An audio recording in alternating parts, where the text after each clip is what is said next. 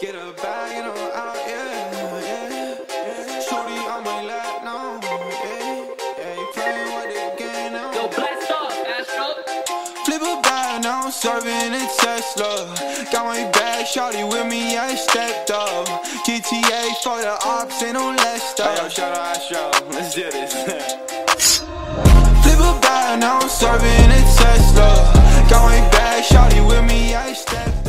What's up, guys? I'm Landon from Shoeware, and today we're checking out the Nike Air Zoom GT Cut in this Amethyst Bright Mango colorway. So first, thank you guys for stopping by to check us out. Feel free to drop a follow or subscribe wherever you're watching and give this video a like. We would greatly appreciate that. But starting off with the box and the price, this was the first shoe to release in that Nike Greater Than series. So that is what the GT stands for, just in the title. So, I mean, this shoe is insane. So I'm about to get into more of the details, but I mean, go check out the top 10 video of the year that I just released, you know, a few months back, or I guess it was about a month ago, because, you know, this shoe was on there and it wasn't ranked 2 through 5. So you can guess where they landed. But, you know, all three boxes did have a different design going on in the middle for this shoe. So the GT Cut is going to have that jagged arrow, as you can kind of see, symbolizing the cut design. The GT Run had more of a squiggly line, and then the Jump had like an arrow kind of pointing up. So, you know, kind of a simple concept, but still a really clean look. But, you know, as for pricing, these are the cheapest of the three models in this line, because these are retailing for $170. I think the GT Runs were $175, and then the GT Jumps are about to release, and I think the retail price for those is going to be $180. So it is going to be a little bit on the higher side of the scale, but I'm about to get into why these are well worth it.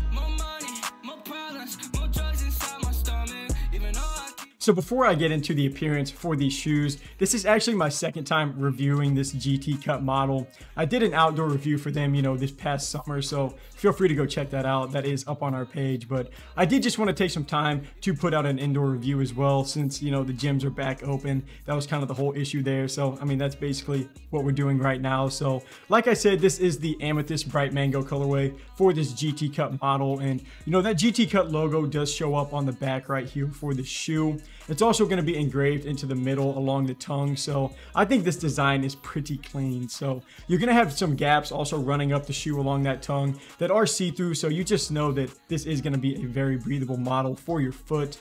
You also get a GT Cut design kind of running off to the side of the laces. You can kind of see that like arrow running up the side of the lacing system. So I do like how they put that, you know, just into a few different places along the shoe. But something about this GT Cut model is that the left shoe does differ a little bit from the right. So like I just said, on the heel for the right shoe, you're going to get that Cut logo, but the left shoe, you're going to get just the GT text. And then just beneath that, you're going to have the word Beyond on the back right midsole. And then you're going to have the word Nike with the greater than logo, kind of, or greater than sign, I guess, kind of built into that left shoe. So I do like whenever Nike like doesn't necessarily mismatch the shoes here, but they do just kind of switch it up a little. I think that's a cool idea. But like I said, I mean, this design is just super tough. It's one of the better looking shoes to release in a while. I mean, it honestly looks really similar to some Kobe's, which is why people, you know, myself included, are just kind of going crazy over this shoe. I mean, it literally sells out every time Nike releases a new colorway, and it even resells on the aftermarket. So, I mean, that could be because of limited stock. It probably is a little bit, but I mean, quality definitely plays a factor on these two.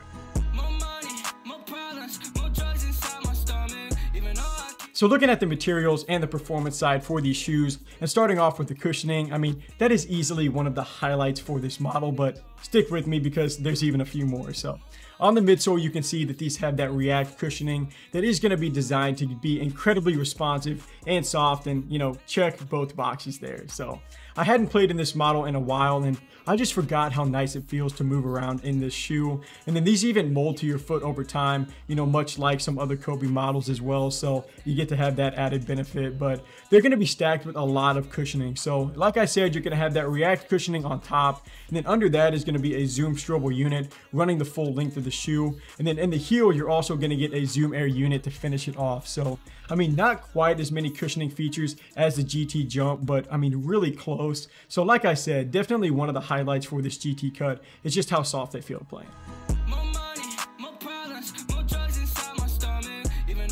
So for the materials and the support, the bulk of this shoe is going to be made out of a mesh upper that, just like everything else, plays really nice on this design. Kind of referencing back to those holes I was talking about along the toe box, that is going to give you great ventilation for your foot, and it does run all the way up the tongue. You know, all this combines just to keep your shoe super lightweight. I mean, it basically feels like you're playing in nothing but in something at the same exact time. But built into the same layer as that heel unit, or I guess just a little bit above that, is going to be a stabilizer rail guard, and you can kind of see it in that purple plastic piece. It kind of like extends out from the shoe just a little bit, but that's going to kind of keep the cushioning intact, but it also acts as a little brace to kind of keep your foot within the shoe. So I mean, I'm just impressed with the materials and the support on this shoe. There's really no give to the upper on step backs or any hard movements, so once again, just a lot to like for these categories.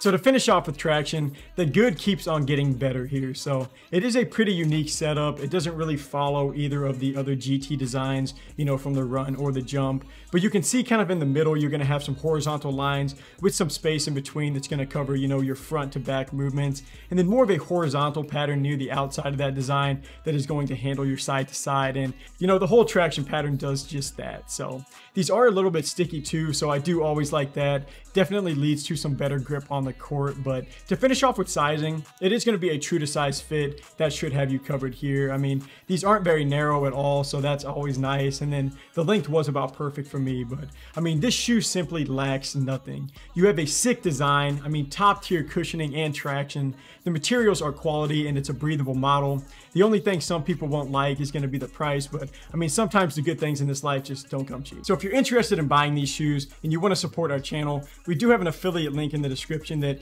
gives us a little commission that just goes back into buying more shoes and reviewing them for you. So feel free to check that out. But that wraps up this performance review. Feel free to leave a comment below if you like this video or just letting us know what shoe you want us to check out next. But until next review, I'm Landon from Shoeware. Peace.